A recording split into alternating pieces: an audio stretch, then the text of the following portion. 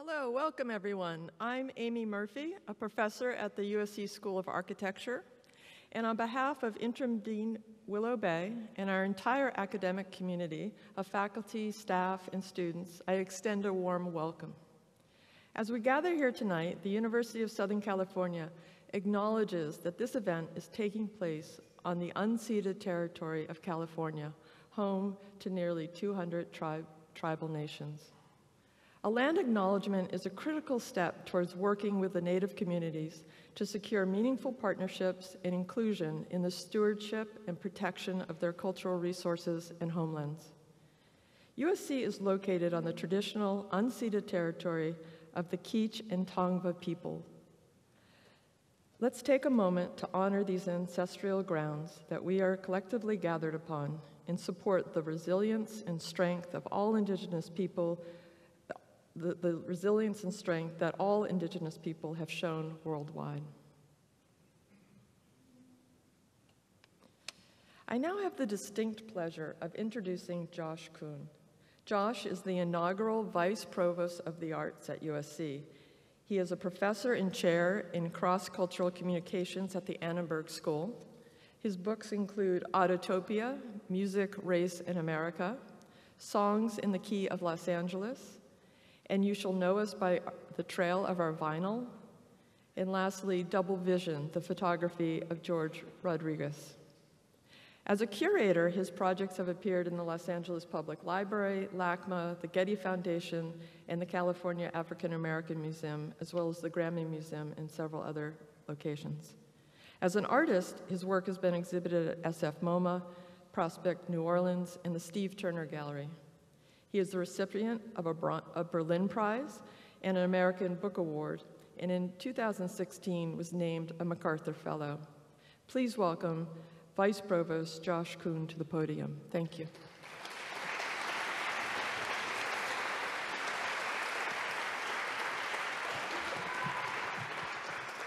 Hi, everybody. Thank you, Professor Murphy. Welcome, everyone. It is wonderful to see so many of you for this inaugural program celebrating the arts, design, culture, humanity, and our university community. I'm pleased to be here in my new role, which is like a month and a half in this new role. Haven't messed up yet, but we'll see. As Vice Provost for the Arts. And in this role, I will remain on faculty, as was mentioned, at the USC Annenberg School and where I'll continue to teach and advise students. I'm also partnering in this new role with USC's art schools and USC's museums to create university-wide signature arts programs and to activate the arts all around our campuses.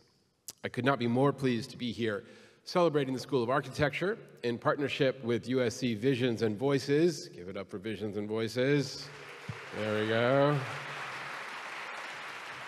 At this inaugural program featuring Mark Rios, an alum of the USC School of Architecture and founder of Rios, a global firm based here in LA.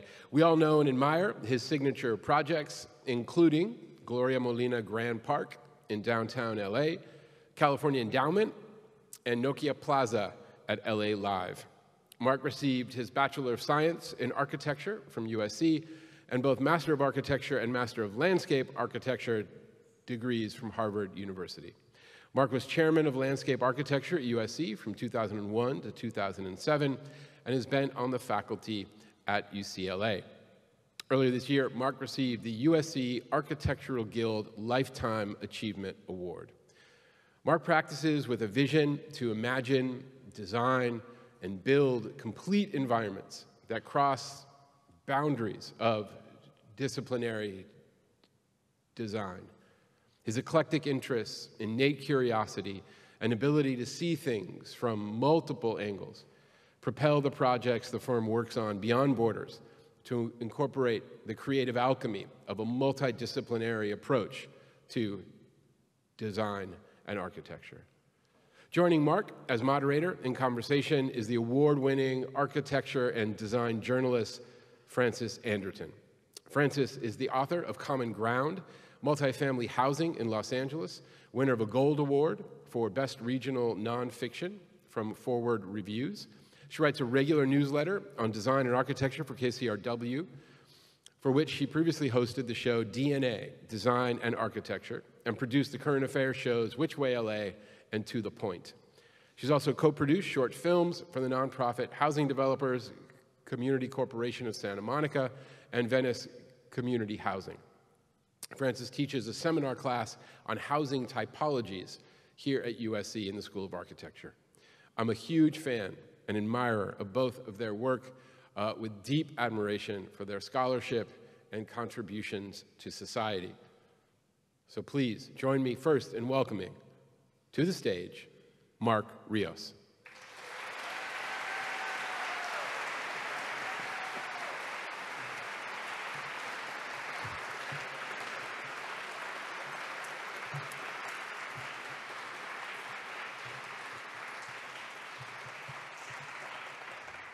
Good evening, everybody.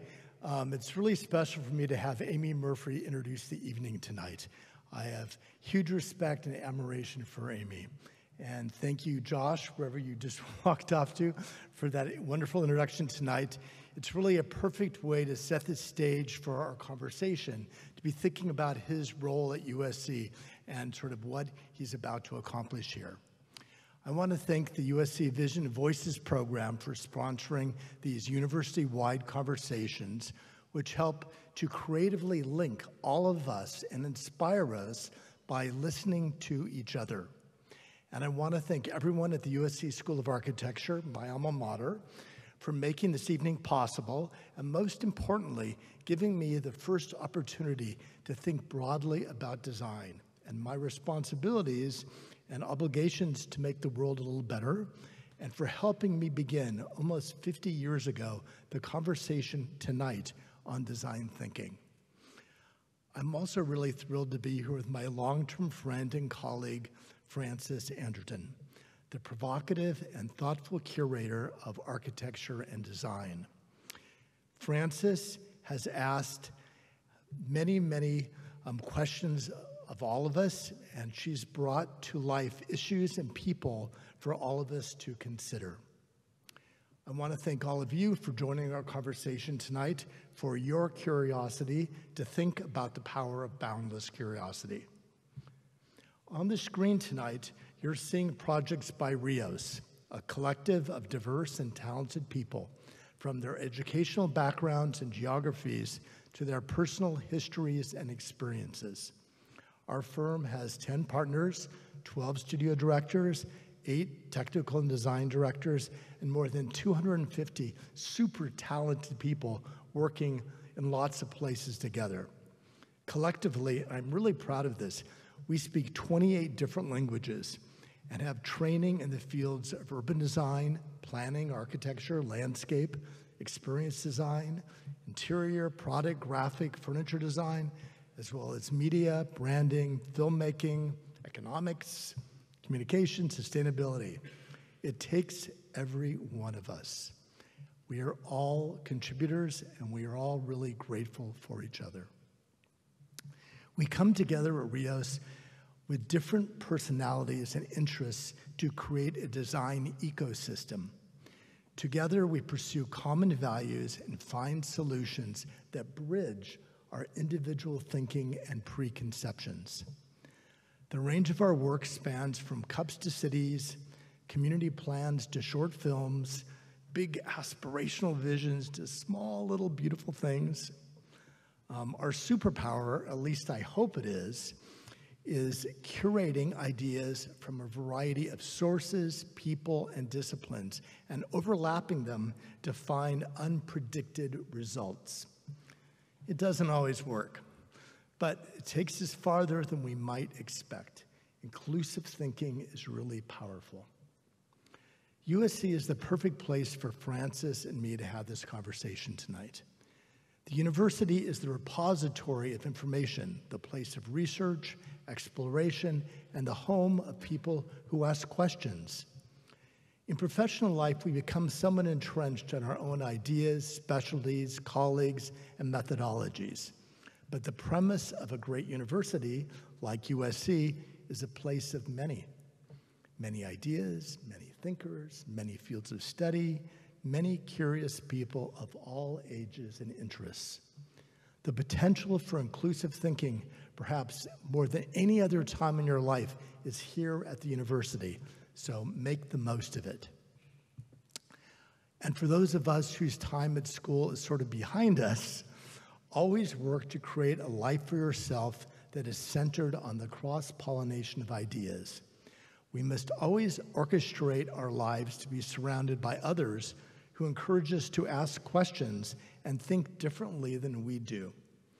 If we are going to solve significant issues, if we are going to make the world healthier, if we're going to help foster peace and respect for differences, we will only do it by being open and looking for unexpected connections.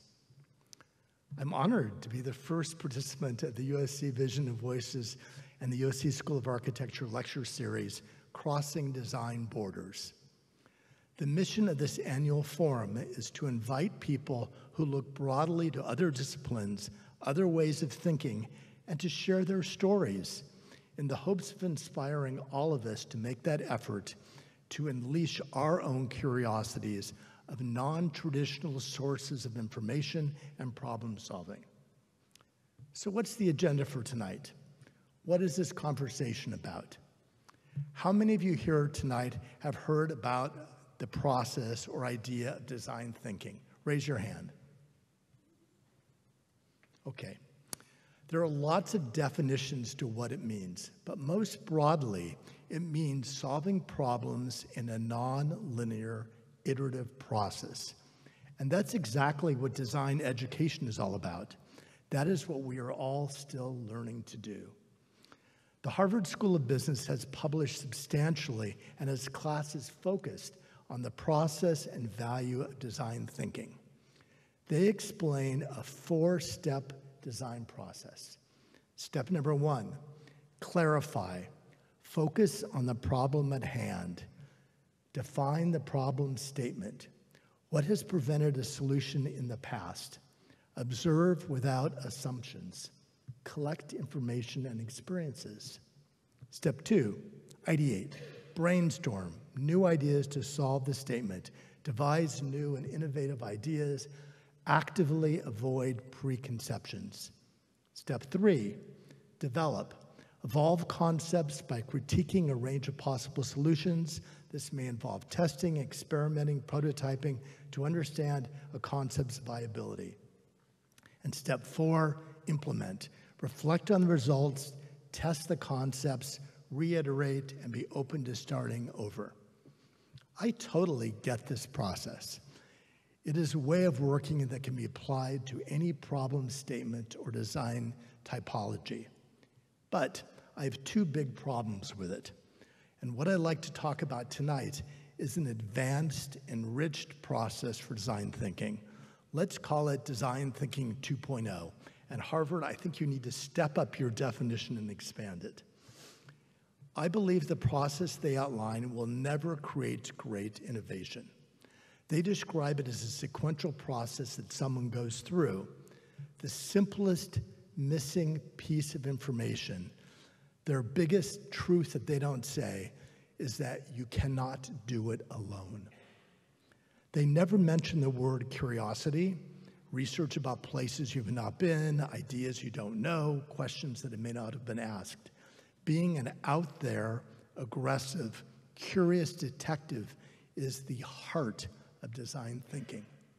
An active process of finding non-expected, unrelated material enables a problem to be repositioned and innovation to happen. So I would like to add a little bit to Harvard's definition. Step 1, I would add, what are the 3 unrelated fields where I might find answers? Reach outside and ask questions that are outside the box. Do not focus in to define the problem. Focus out. Step 2, ideate. Incorporate brainstorming from others. Be inclusive with ideas. Get ideas from the broadest places. Trust your intuition and curiosity to aggressively look beyond. Step 3, develop. Create concepts that incorporate ideas from others that you did not think of. Test, try, ask, critique to determine if that idea could work. Have a critic that you really trust that can say anything to you. And step 4 for implement, always start over again. Gather what you've learned and start over. You are required to do this at least 3 times. You can't go through it once and find innovation. All these editions are about being inclusive, thinking outside yourself, your field, your experiences. I believe design thinking cannot happen alone, but necessitates broad interaction, and frankly, it involves some conflict. Others to stir the pot. That is the only way innovation can happen, working outside our norms and often our comfort zones. The focus of this conversation tonight is for all the students in the room, and that means all of us. Many here are getting their first degree at USC, but this is just a jumping off point, an introduction to formulate a thinking process for an entire lifetime of learning. Embrace your broadest interests. Be iterative in your thinking. Always set an agenda for learning a new field, a new craft, or a new culture to contribute and amplify your base field of study. Surround yourself with people that do not agree with you and those who know things that you don't know. Give yourself permission to evolve in an unscripted way to become the person you do not yet know. Follow your interests and your intuition. And so with that, I want to welcome Francis out on stage here, and let's begin our conversation tonight.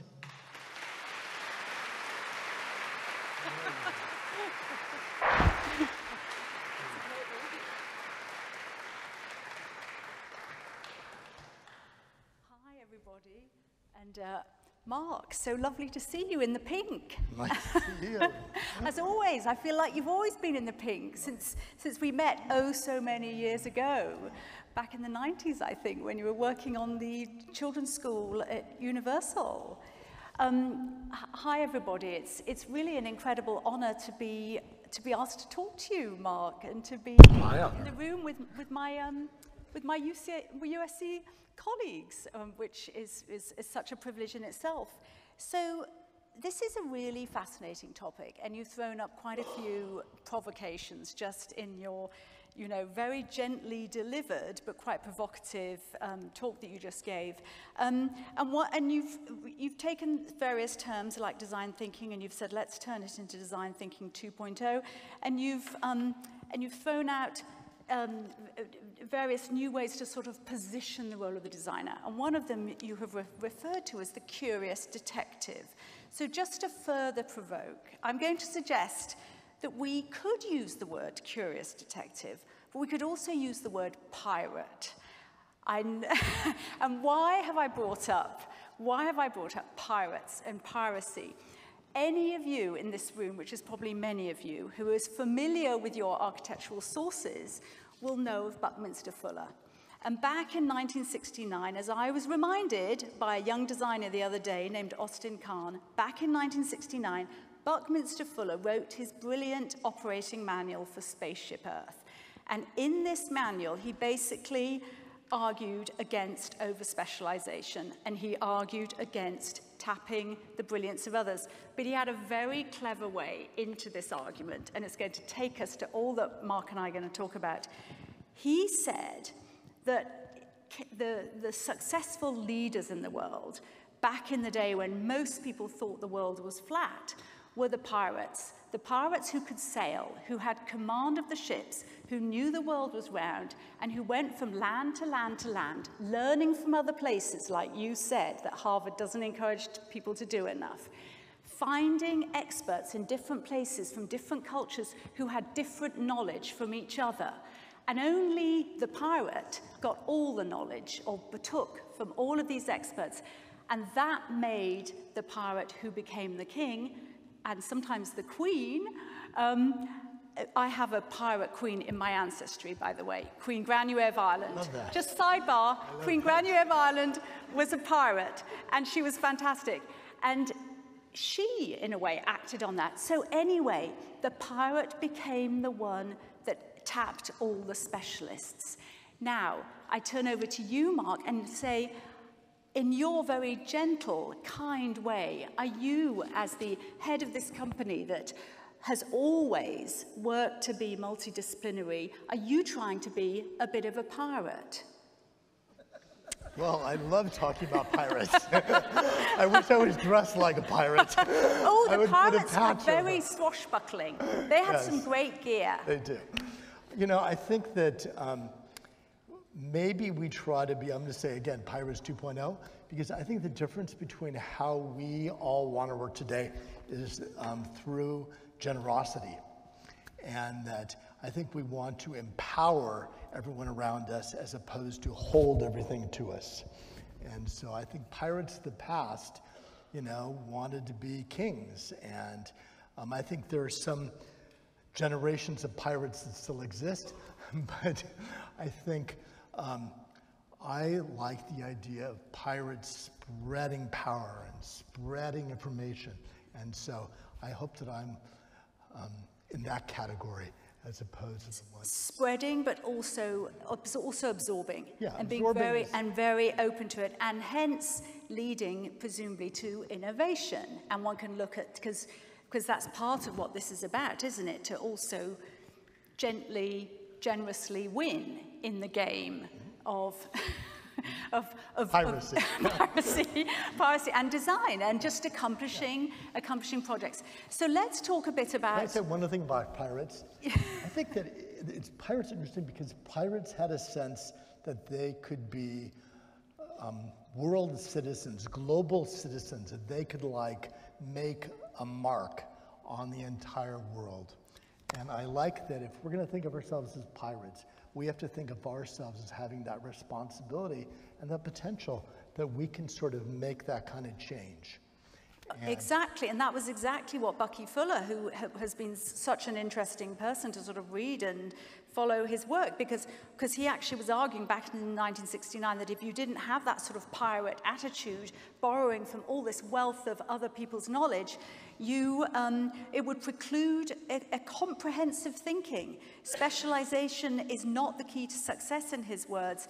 He argued that the potentially integratable techno-economic advantages accruing to society from myriad specializations are not comprehended integratively. You are trying to think integratively with your work, is that right? That's what I've understood about your firm. Yep. So, and also from looking at the firm now, you really do have projects all over the place. So you are doing this taking to and also absorbing from. But tell us, let's talk a little bit about sort of when the rubber hits the road in terms of operating in this very hybridized, multidisciplinary way that you aspire to and encourage everyone in this room to work towards. Sort of what's sort of really involved? I mean, I did hear you mention the word conflict. Do you want a sort of creative friction by having a group of people with related but different disciplines sitting around the table working on any one of the projects you might have shown? Sort of how does it manifest in your actual process? You know, I think all of my colleagues would admit that it is a messy process, and at moments it's slightly painful. But what it does do, hopefully, it produces a set of ideas that are a collection and a hybrid of different people's ideas and thoughts and opinions. And it's not a hierarchical structure that someone has an idea and people implement that idea. And so the best idealized way is that somehow you have these creative conversations and all ideas are equal and the best ideas rise to the top, and that's the way you idealize it. But it probably isn't quite like that. There is a sense of struggle and new information that comes in. That changes things, and it's not a linear kind of cyclical iteration. It's about new things that spontaneously evolve the idea or mature the idea. So I think that we have a commitment And I think we should all have a commitment to be open and embracing many ideas, because that's the only way we're ever going to make substantial change. But again, in your firm, so you refer to the fact that you design everything from cups to cities, and I really want to say your cups are fantastic. I mean, they're really a good shape. They're like the perfect cups. But anyway, and the cities are good too. So cup to... Of course, duh. No. So now that's, you kind of paraphrased, your phrase was paraphrased from the Italian architect Ernesto Rogers, who famously said he himself wanted to design everything from the spoon to the city. Am I correct in understanding this is not what you want to do? You don't want to be Mark Rios, I design everything from the cup to the city. It's that your firm, with all its multiple language, the multiplicity of backgrounds and disciplines that you have represented in your firm, collectively are working on everything from the cup to the city. Absolutely. I think everyone in our creative design ecosystem has some interest, some more than others, and I think it's in the scale of design problems. But some know some things about this one, and some know things about that one, and it takes all of us to make really interesting hybrid solutions. I'm not the designer of those things. I'm interested in all of those things. And I hope to some degree I help curate those things. But at different times, on different problems, people take different roles, and they have more authorship or a little less authorship, or they may sort of pose more questions. That roles change according to the problem statement. But overall, I think there's a collective belief, and I think we should all have this collective belief, that design has the potential to be broad, and that design has the potential to be life-changing, and but we need specialists that know deep information about various things, and that we need sort of generalists that look at the relationships and connections and overlaps between all those things in order to do things that work. And that if you're just a generalist, it may fail. If you're just a specialist, it's not going to be broad thinking. And so it's really this intersection between being deep in something and broad in lots of things that I believe enable more inventive work to happen. But in terms of, the fact is, what you've pointed out about the way people are trained to be designers is sort of oriented towards a specialization, and there are related but different sort of structures to that education and processes and approaches that come out at the end. Now, you yourself, you have a degree in architecture and a degree in landscape architecture, so in your own head you're carrying these two specializations. But when it comes to a team working together with those, what happens? And I asked particularly about those two disciplines because I was talking to an architect who said that he was bringing together landscape architects and architects, and he made this incredibly interesting observation about the difference in their approach. And he said, if you give a group of architects a site, within, like, immediately they've started designing the building. If you give the landscape architects the same site, they'll want to spend weeks doing analysis before they start coming up with a solution. And is that something you've experienced? And what does it mean for when you then all sit around the table and start working on a project? Really good question. I think that all curriculums for different kinds of fields have different origins about how they train people and about how you learn.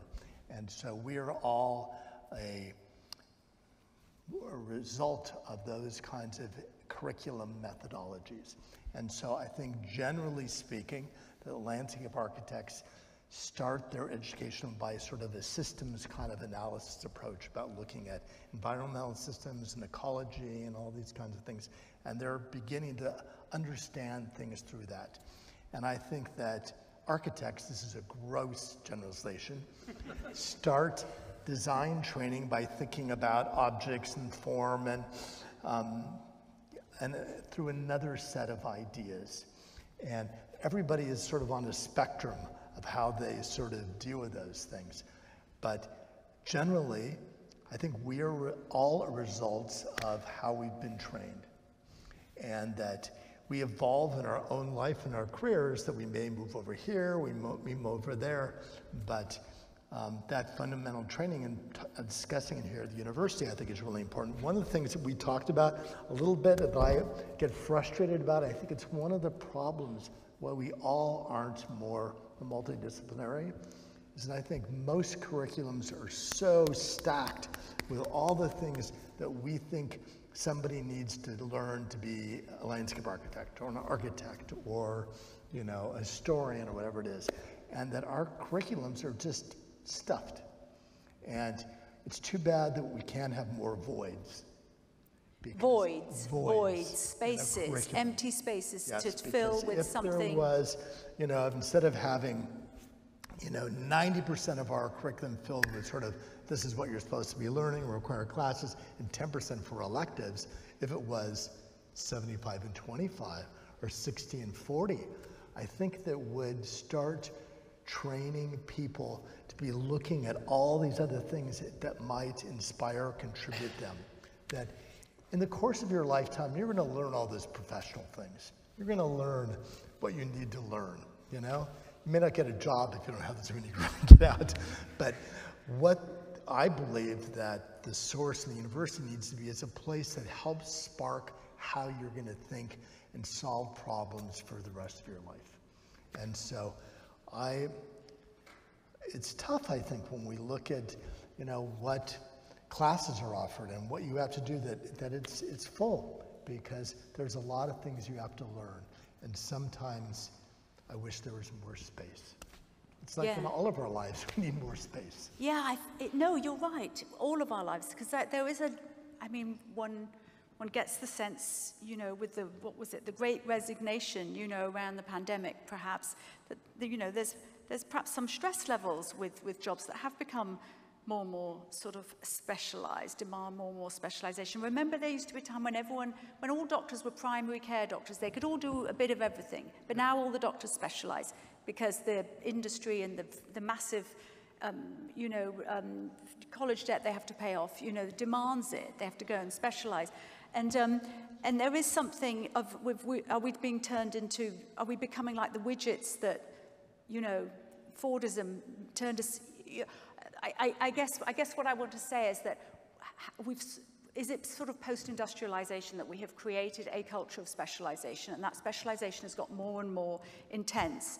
And are we actually now starting to try and push back against that to the extent it's possible? So I say, for example, back to your own work, you do a lot of work that's sort of at the intersection of landscape and infrastructure. There was, you know, we saw in the last century particularly, we saw land use siloed, zoning, freeways. They did one thing, they moved cars along. Zoning did one thing, spread houses into little units. And then the river's channelized, it does one thing, it just sends the water out to sea. And now we're saying, no, we need to be more integrative. And you know, the 6th Street Bridge is a bridge now, the viaduct is now a bridge that has a park, and there's multiple modes of transit, and you've done a number of projects that are at that intersection. Is this something that's happening, do you think, this century? Are we trying to sort of throw off some of that very siloed way of treating our cities, actually? I think design firms today are trying to look broadly and comprehensively. And they're trying to find ways of solving bigger problems. And so I think that's really fantastic, and that's what they should be doing. I think that everyone shouldn't think that being a broad, sort of diverse kind of person is the only way to go. I mean, some of us, in some areas, I'm like a nerd. I just want to like do this because I really love it and I really focused on it. Which areas are those? I like some aspects of my garden. I'm like a total nerd or a freak. you know, and certain aspects of things that I gather, you know, that I collect. I'm really a nerd. So I guess I'm saying that I think everybody needs to follow their innate, you know, path. And so some of us, I think, by our nature are a little more focused, and I think that's great. But I think we've tried to put everybody into that bundle of being a specialist. And I think we need to give permission to people to think broader, also to change their mind, to evolve over the course of career. I can't think of anything that's kind of a little more depressing than doing the same things for 40 years exactly, you know? That hopefully we're all evolving our interests, we want to challenge ourselves, we want to ask new questions. I think that our culture and our profession needs to give us the opportunities to evolve if that's what we want to do. All be Renaissance people. Renaissance. Yeah. So let's talk about you yourself, and to what extent you've talked about how our education shapes us, but also we ourselves, our lives, who we are shapes us. And you recently gave a talk at USC where you talked very candidly about your own experiences, sort of not, I guess, fitting into what has been, you know, understood as the patriarchy, being of Mexican descent, being gay, studying at USC actually, when both of those were somewhat more marginalized. What do you think that sort of personal side of you, how does that connect to this desire to be much more broad in your understanding and diverse in your reach? So I think I've had periods in my life, and I'm sure a lot of you have felt this too, that you've really resented this kind of inherent power structure. And, you know, whether it was this patriarchal model, and I think you'll see it a lot of that, you know, 40 or 50 years ago, and that I think probably more people in this room than less people in this room have at some point felt like they didn't have a place at the table, or their voice really wasn't valued, or that some other group of people were making all the decisions. And so I think my experience of, you know, and I can recount experiences of feeling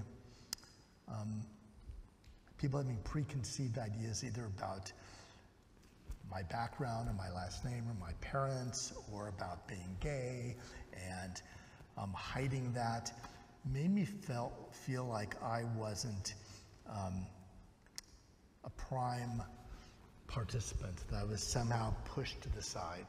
And I think that has helped make me feel committed to try to make sure we all have a voice, we all have a place at the table, we're all an important part of that decision. I think it's easier for people that have been in that patriarchal role not to be inclusive. I think people that have had to sort of fight a little bit, or have had those experiences, fight harder for inclusion for everybody, because they have some empathy of what that's like. And so, and I believe that's really important for this design thinking that we're talking about tonight. That I think that this really burning commitment that we have to try to hear from everybody. We have to hear from everybody's own background, their different experiences, that they're all important. We're going to learn something by all of them, and somehow the base idea has to come from as much of that as we can actually gather. And I think my experience is of feeling that kind of pain, or like, why are they talking about that in front of me? It's just like, I can't believe it, you know, that those emotions compel me to make sure, like, okay, I want to hear from that person over there, and I want to hear from that person over there. What they have to say is somehow has the power to change the way I'm going to think about this. Interesting. I don't know if that makes any sense. No, it does. It makes total sense. And it's definitely something that people increasingly understand is important in the boardroom, is important in the design process. Now, however, just to be devil's advocate, you know, we also now, there's an enormous amount of outreach that goes on in design. There's an enormous amount of stakeholder input.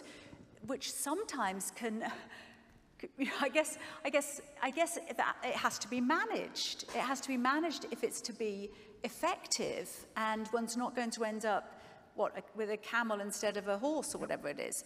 So how do you, how do you manage that multiplicity of voices and make sure that you get a good design outcome, a coherent design outcome?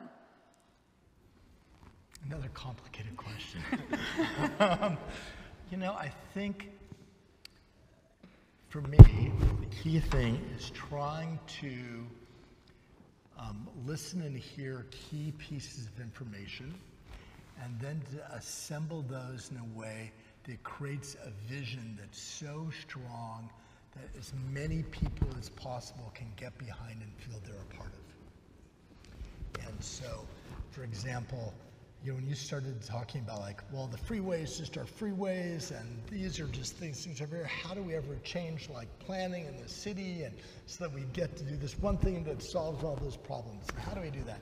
The only thing I was thinking in the back of my mind is you have to listen to all the problems of the transportation specialist and the planning person and all these things, and then you have to assemble all those things and to create, hopefully, through all their pieces of information, idea, or a set of ideas that are powerful enough that they can see that they've been heard, but also that get them excited about what the idea can become. And I think part of our responsibility as designers is that we have to inspire. And that's the way you get things changed in the world, and the way you get things made, and the way you get things done, is you get stakeholders to get on board because they believe that their ideas and their concerns are represented in this vision. Do you feel you're heard in rooms where it's really essential to get this message? Because I don't think I'm misspeaking when I say that a lot of municipalities are very, very bureaucratic, and there is a lot of siloing that goes on within departments, and that often there's specialists within the departments, and they don't necessarily come together in a coherent vision. I certainly found that myself when I was just looking into the connection between adaptive reuse for environmental reasons, like making that connection, and discovered how much, there's preservationists over here, and then there's environmentalists over here, and then perhaps there's architects over here, and they're not necessarily coming in the same room and saying, here's this holistic set of reasons for why one might want to preserve a building. It goes beyond just the building's old and we love it. So anyway, that's just one small example. But are you in a position where you can say, where you can get people from these different siloed departments in the same room and understand the bigger picture? Once in a while. I think that it's a battle. And every case, sometimes you have a few successes, and sometimes you have a few more, and sometimes you have a lot of successes. And so even if you get a few successes, it's successful. So I think the system is against you. I think the system is about these separate silos. Everybody has responsibilities, and they're going to get fired if they don't check other boxes. And so they expect you to fall in line and do all those kinds of things. And so to win, whatever that means, to succeed, you have to be able to satisfy what they need. You have to be able to satisfy what this person needs. But you have to be able to find and explain in a really non-threatening way what are the relationships and overlaps between those two things, so that somehow everybody wants to be a part of something better.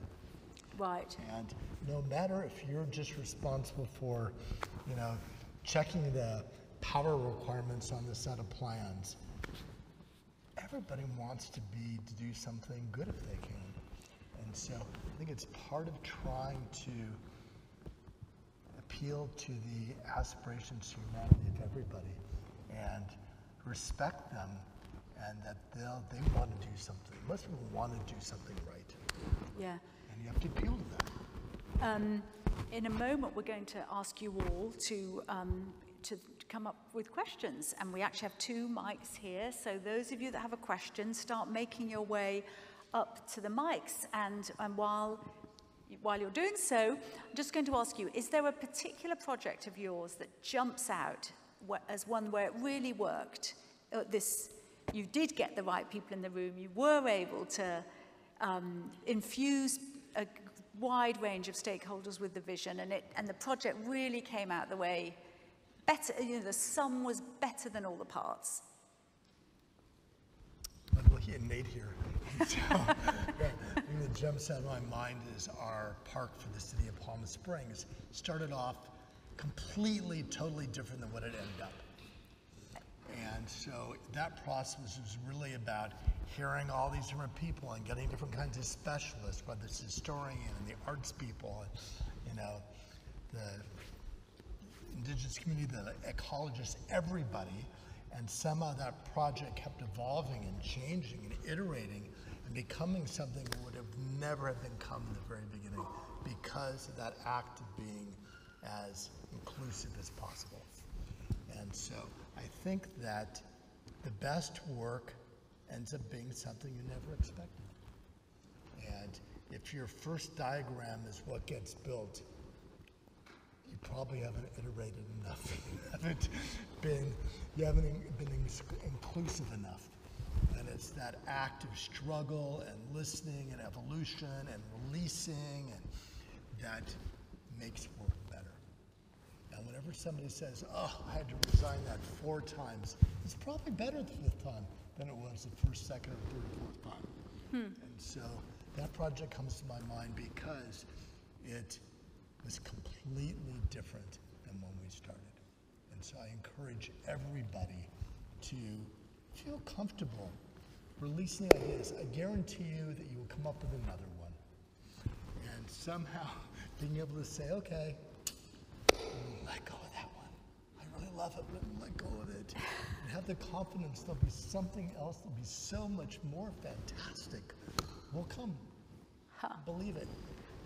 Last question before we throw to the questions coming at you. Let's just talk about this shirt, because the shirt was chosen.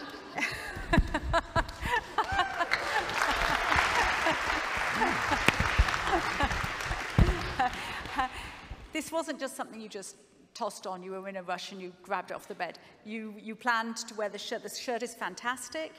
It has a design story. How does it fit into everything we've talked about tonight? Okay, so this shirt is a product of design thinking that none of us were really trained in our office as clothing designers. But this shirt was the process of a design thinking process that dealt with research and, case studies, and then bringing in specialists. I remember Sonia in our office, who was from the Fashion Institute, that made all these patterns and things. And I remember Carl, who is this sort of retail men's clothing guru, So this shirt was a process of design thinking and deep thinking, and how do you kind of hybrid those together. And, when the pandemic came and lots of things happened, this shirt tanked, basically. We sold it for a while and then it ended. But this really proved in my mind the process. That design thinking can relate to a lot of different kind of design typologies. And sometimes, they go somewhere and they're successful. Other times they're just research. But this shirt was named Guillermo after my father. This is a Guayabera shirt that's been reinterpreted.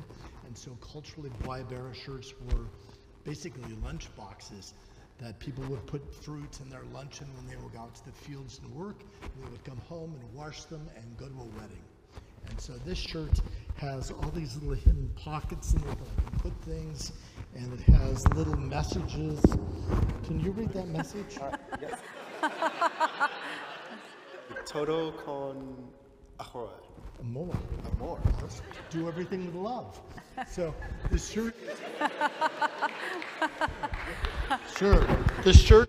Loaded with different kinds of cultural ideas and experiment. Like, it's okay to experiment. So, no, I mean, it's a fabulous shirt, but it was fun. It was one of, in a way, the voids in the day that you needed, that you filled with this creativity. It's a little controversial, but yes. Really? I think we learned a lot about the process of design and making, that I think we can apply those same kinds of things to other processes. Right. And with that, let us hear from our audience members. To the right first. My name is Matthew Asada. I'm a visiting senior fellow here from the State Department, and so not an architect, not a designer. But I'm curious about something you said about trying to incorporate unrelated fields. And I was wondering if you could give us an example in your practice. I'll give you 3 fields, and maybe you can speak to one of them, how you've used them: a linguist, a diplomat, or a historian. If you can talk about how one of those 3 may have been involved in one of your projects, or another field that you want to invoke. You know, I think all of those I could give examples of how we've used them. And historians are super easy, you know, and we've worked on, you know, projects for different cultures and different groups of people, and how language and symbols tell stories, you know, have been, you know, incorporated into our work. We're working on a house right now that someone's asked us to get a gerontologist to be a part of that design process. And so it really is, that's why I said it's so important to be thinking about what are 3 other fields that somehow might help us solve this problem in some way you would have never thought about. So I think that's essential to be doing work that can be fresh. Question here? Good question. Hello, my name is Eva. I'm a 3rd year at USC's MLA program. And one thing I really love about our program is that it has a focus on community design and social impact. And I've been excited to see the field of design move towards that direction more. And I couldn't help but notice Rios's involvement in the gondola project, which has had a really negative community response. There's a coalition called Stop the Gondola that is a coalition of many different environmental orgs, community orgs. A lot of people are really concerned about the negative impact of the gondola on the community in terms of privacy, gentrification, and environmental impact. And I know Rios has also been involved in the Row downtown LA, which has been protested a lot too, as the developer Atlas has been very predatory in gentrifying Chinatown. So I'm just curious, you know, if you were aware of this community response, if Rios has any commitment or has been thinking more about the impact on the community as you're serving your clients in your designs. Thanks. Good question, and the answer is absolutely. We worry about it and think about it all the time. And one thing I wish, particularly for the gondola project, I wish we could like make a huge billboard or something and put it someplace that showed how before any of those designs were formalized or thought about, we met with each one of those communities and constituent groups. And I can tell very specific instances of really hearing and listening what all those groups wanted and asked for, and what their thoughts were, and how the ideas were really based on what we heard. And what I think happens, unfortunately, in projects like that is that communities are really multifaceted, and some part of this community over here may not know all the work you did with this part of the community over here. And so I feel that there was enormous effort spent in going through the process of understanding all the communities involved in that project to try to find a way of synthesizing all their ideas and values into a design solution. But new members came up and they had other concerns we hadn't heard about. And I think we're still trying to find ways of solving all those collective things. But I think as a group of people, we are committed to hearing and thinking and I could literally go through each single one of those communities and how much energy was spent trying to understand them before things were designed. But there's always somebody else. So how you solve that, for all of us, how we solve that, I'm not quite sure. I think trying to have the process be as transparent as possible so that everyone can see what you went through and what the process and how other ideas were sort of incorporated into it. Maybe that's the way we do it, but it's complicated and difficult because you're not talking to the same people all the time. The groups constantly change and evolve. Well, and also what you've just touched upon is endemic to opening up the conversation, because what we're talking about is a design process that is different from Robert Moses saying we're going to run freeways through the Bronx, or the powers that be in LA saying we're going to run freeways through Boyle Heights, and nobody has a say. Now we're in a different phase where we understand that we must do far more community outreach, and that can be a very conflicted and fractious process. And so in a way, it's almost an inevitable. This kind of dispute is a sort of almost inevitable part of this new process. So it's the part that you referred to, which is conflict. Let's go to this question here. Hi, my name is Xavier. I'm a freshman here at USC, and when we were seeing a number of Rios projects on the slideshow up there, I noticed a lot of green, as in vegetation everywhere, above buildings, under buildings, on the sides of buildings. I thought that was super cool, and I was wondering if you would be willing to talk about what do you imagine our cities looking like in terms of how green they could be, physically green with vegetation incorporated in the urban infrastructure? You know, I think that we're all looking at how do we make a healthier environment, and how do we sort of bring back ecosystems that have maybe been obliterated by development. And so whether if it's literally greening, or whether it's trying to make more corridors for birds or insects, or whatever it is, how do we take and make a healthier place? And so every project that we're working on, we're trying to think about those kinds of things.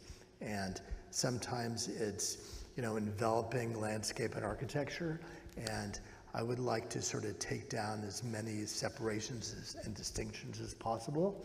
But I think it's all about trying to make a healthier place. And you did say that one of your great passions is gardening. That's true. That's true. Question here. Hi, my name is Jason Lee. I'm actually an alum. My major was biomedical engineering, and my minor was architecture. And thank you both for a very profound conversation tonight. As an Asian gay, grew up in Taiwan in the 80s and 90s, I can resonate with lots of what you talk about. And my question is, so before the lecture, we saw your slides, and lots of your projects are actually done in Shenzhen, China. And Shenzhen is one of the most modern and avant-garde cities in China. I want to ask, while you're doing project there, is there any obstacle that you face, and how do you overcome them? That's the first question. The second question is, what do you think is there any shift in Chinese, say, environmental design or landscape architecture compared to like 10 years ago? Thank you so much. You know, I think, to be really honest, we don't have a lot of work built yet. And that in the last 5 years, our practice has really been broadening. And so we've been doing a lot of really incredible design thinking, and partnering with different developers and sort of governments to try to think of ideas. And we're just beginning to be at the point where we maybe can start realizing some things. And what the changes, to answer the second question, I think that there's much more of a understanding and a passion and a value in incorporating the historic fabric and the evolution of a place and seeing how all that incorporates with sort of new development as opposed to sort of having clean slate developments. And I would say that most of the projects I saw 10 years ago were sort of on clean slates. And I think it's fantastic now we're really looking at how we honor and respect the layers of any particular site and make our ideas inspired by some of those things. Thank you so much. Thank you. To the right, Elizabeth, one of my students. Hi, I would say my name, but you already said it for me. I want to start off with saying thank you to you two and also our wonderful interpreters and all the staff who made today possible. You've spoken a lot about like generalists and specialists. So I am very curious, what do you identify as, a generalist or a specialist? Generalist. But I have specialist tendencies. Which are? Oh, too long to list. I think we're all nerds in some ways, right? And that's good. So I think we're a combination of we want to think broadly, but also we're really nerdy and passionate about a few things based on our own individual interests and experiences. Okay. Thank you. Thank you. Hello. Thank you for being here. My question is, so your firm does a lot of work around the world. So how do you ensure designers in one area are knowledgeable of like culture, context, and climate conditions in the area they're designing for? Great question. We try really hard. I think part of it is that we hire, find, collaborate with people in different places that know a lot about that place. We don't assume that we can come in as an outsider and sort of know it all. So part of it is really, again, it's about finding that specialist that knows depth in a particular place, whether it's in a craft or a location, whatever it is. And so that's part of it. Part of it is also by trying to have a design process that asks a lot of questions that you learn to start asking about every place you go to, you know? And so you don't want to forget anything.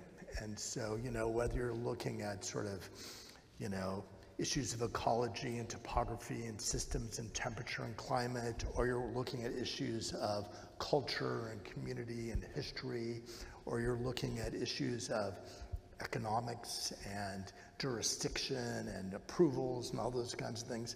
After a while, you start kind of understanding these are all the possible things that you need to begin to start thinking about if you're going to go and do work here, or work here, or work there. And the priorities and what those things are change radically. But I think there's kind of a, I hate to say this because it sounds really journalist, but kind of a scope of pertinent things you need to be thinking about no matter where you're going to be operating. But what those answers are and the priorities and what you find is radically different. Thank you. Thank you. We're sort of going right, left. There we go. Hi, I'm João. I'm a second-year architecture student. Thank you for the conversation. And it seems to me it's very clear on your interest in seeing different fields and interests and backgrounds. And I wanted to ask, as a student and as a professional, and I acknowledge these may be a little different, how do you see going in depth into many fields, but also going into a different breadth of fields? How do you think we should navigate that? Because I think a lot of people here have a lot of interests that we really want to go deep into. So. I guess my advice, first off, is life is long. And so you probably can't do it all at once. And so maybe you say, okay, for this period of time, I'm going to kind of focus a little bit on this and I'm going to kind of go deep on it, not thinking that I'm going to have to make a commitment to that forever and ever and ever. But then at the same time, I'm interested in a few of these things over here, and I'm going to try those things too because they may inform this area that I'm kind of going deep in. And then you sort of see how it goes. And then as you live your life and you learn more, either your area of depth is going to go in the same direction or it's going to sort of deviate and go over here. Then you still got to be learning different things, you know? And so I think there's no singular answer. It really depends on the person. But maybe I think we have to all give ourselves a break that we have a long life to learn. And so you don't have to do it all tomorrow or next year. Thank you. Hi, my name is Maciel. Thank you so much for the conversation earlier. I'm interested in hearing about you, Mark, in your early professional career. If you could think back on a time you first got stumped on a design solution and maybe some unconventional ways that are creative to help you solve through solution. So I think sometimes all of us as designers, we get saddled with something we don't want. Whether we're forced into a group project, oh my God, there's this really person in that group I don't want to work with. Or you're starting to develop a project and all of a sudden the client changes their mind. Or something happens and it's like, oh my God, what am I going to do? I hate this, and you know, it's going to ruin my ideas. And after a while, if you keep going through that process, that you kind of have enough faith, you learn to have faith that it's still going to end up being good or better. And so when you get stumped on design, I'm going to say, like, kind of get used to it. It's just going to always be happening. But then learn to say, okay, how do I get unstumped? What do I look at, you know? Or if some problem comes in that's really awful, say, okay, like, you know, how can I make this into lemonade? How can I do something with it? So I think it is, you have to be transformative. And everything that you're dealt, you have to make something out of it. And you have to realize that every single time you come up against that wall, I'm going to get better. I'm going to go right through it. I'm going to learn something else, and it's going to get better. That's what you have to do.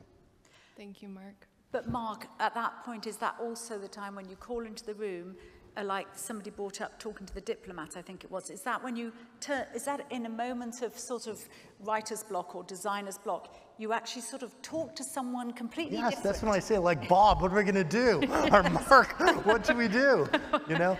Absolutely. Yeah. Yeah, or you say to someone that is completely outside of your field of conscience, like, what do you think about this? Right. But you don't have to do it yourself then, So right? you don't live You've got with the all these problem people yourself. that you can, you know, get ideas from. Hello. How do you balance containing costs and timelines with a more democratic process of development? That's a hard one. The million-dollar question. It's a hard one. It's a hard one. You know, I think that every project has some set of goals and objectives. And it may be to make a community better. It may be to, you know, invent some kind of solution in some sort of way. But I also think issues of viability, and I want this thing to happen, you know, and there's, you know, the Olympics coming, or there's some sort of thing that makes time an important kind of thing. So I think that cost and time and being a responsible professional are just other goals you have for your project. And you want to achieve all your goals.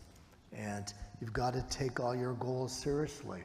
And the only way you're going to get the next project is by doing really good on this project.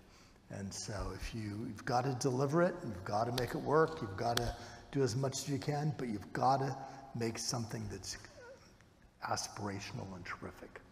You've got to do it all. Two more questions. Hey, I'm Miranda Davila. I'm a fourth year in the Bachelor's of Science Architecture program, and I was also really interested in about the generalist and specialist distinction that you made. But on paper, you know, at the beginning, your bachelor's, undergrad architecture, master's architecture, landscape architecture. I was kind of wondering on any advice on the type of confidence that it takes to say, like, yes, you can do buildings and you can do landscape very well. But as like a business owner and as an architect being like, well, you know what, I can design a cup and I can do it very well. So if you could talk about that sort of leap of faith, maybe. I just want to encourage everybody to be kind of fearless. And that, you know, we didn't know how to design cups or shirts or, you know, whatever we did whenever we did it. And I think you just have to say, okay, I'm going to like go for it. And one of the things that's really unique, I have to say, is you go through different points in your life. And right now, the power of our office is based on people that are younger than I am. And the reason being, and I say that collectively, because I'm like the oldest one, but collectively, that at different points in your life, you're more fearless than you are in other times in your life. And one of the blessings of less experience, I don't want to say youth, because that doesn't sound right, is you're more fearless. And so I think we all need to kind of get back to that innocence sometimes of trying to be fearless.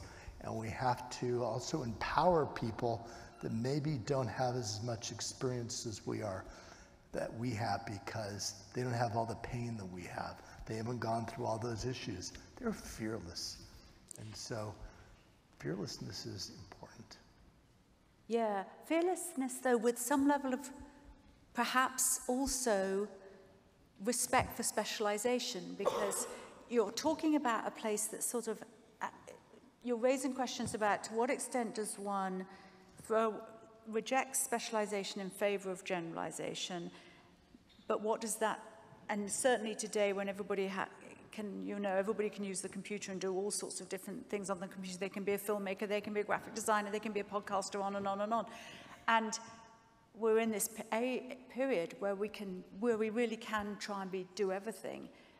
But is that disrespecting specialization, you know, people who really can do things well and intensively? So I guess that's been alluded to by the questioners, but it's something worth just pondering, that balance, I guess, getting that right. But we have more questions, and where is Keiko, just to tell me about time?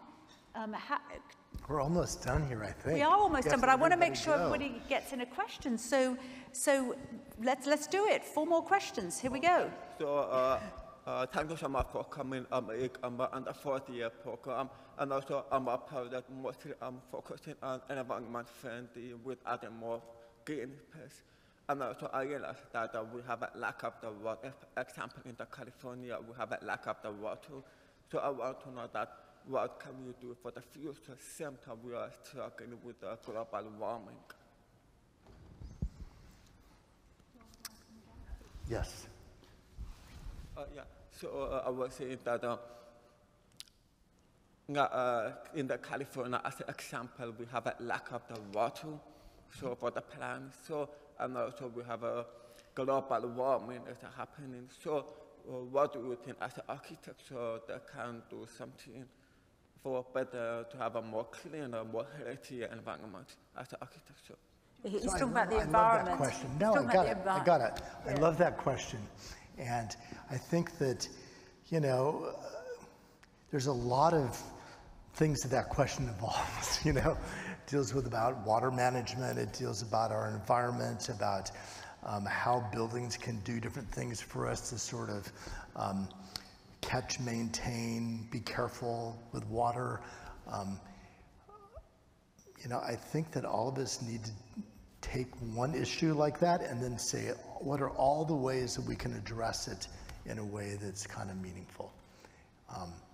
So it's something we all need to be asking about in our work. and it's something that matters to you a lot. I mean, we could have spent the whole hour talking about the environment and how to bring together different heads around the table. Do you feel like you got your answer? Yes. Over to you. I'm Chloe Hernandez. I'm in 8th grade, and I'm a student in ELAC architecture program. I came to be inspired by your lecture, but all I see is gentrification in our communities. How is your company helping the community without displacing them? The displacement question again. How's your work? You know, it's a complicated set of issues. I think, you know, we ask ourselves a lot about how does our work deal with issues of gentrification? And does this project mean that it's going to displace a community? And we can't, some things we can stop, other things we can try to be a part of its evolution, to incorporate and make it a better solution than it might not be. So the only answer I have for you is that we are conscious of it. We all need to be asking those questions. You know, our office is really close here. It's in Crenshaw. And the sort of changes in Crenshaw in the last 5 or 10 years have been huge. And I think we're really conscious and worried about how is that community and how is that sort of neighborhood changing based on all these economic changes that are happening, and how does it affect the people that have their homes there? And so I think it's a huge issue for all of us as design professionals to be thinking about. Are we good? Yes. Well, Mark Rios. Thank you. What a You were pleasure to talk amazing. to you. Thank you, thank you, thank you. You're amazing. Thank you, everybody. You're amazing. What a pleasure. What a pleasure. Thank you all of you for being here to give Mark what a love, you know, all your attention and hear him speak, and congratulations on being the first speaker at Visions and Voices. Thanks, everybody.